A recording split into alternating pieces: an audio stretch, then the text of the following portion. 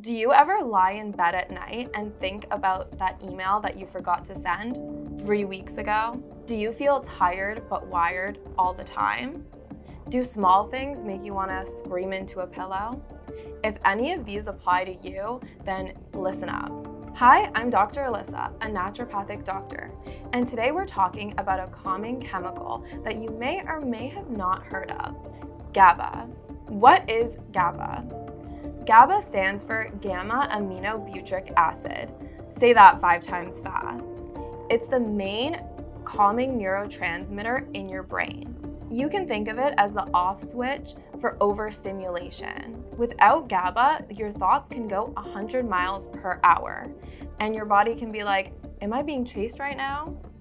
It's the difference between lying in bed peacefully at night or thinking about, why did I say that back in 2014? And if you know what I'm talking about, then comment GABA. Now here's what optimal GABA levels can help with. Number 1 is sleep. It helps you to fall asleep and stay asleep, but it doesn't sedate you. It just helps to turn off that extra mental noise. Number 2 is anxiety and stress. Low GABA levels have been linked to panic attacks, anxiety, and overthinking. So if your shoulders live at your ears, then this might be a cause.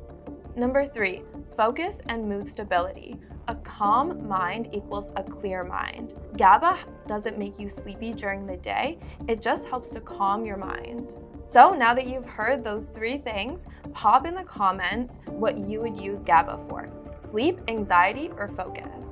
Now let's talk about some ways to boost GABA. One way is L-theanine, which can be found in green tea. Another way is fermented foods.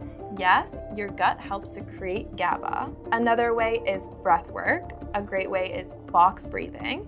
And you're not gonna like this one, but no caffeine, especially in the afternoons. And another way is magnesium, specifically glycinate and threonate. So if your nervous system feels like it's stuck in fight or flight mode, then GABA might be the missing piece that you're looking for. If you've tried GABA before, let me know in the comments. And if you enjoyed this video, make sure to like and subscribe. Thanks for watching, and I'll see you in the next one.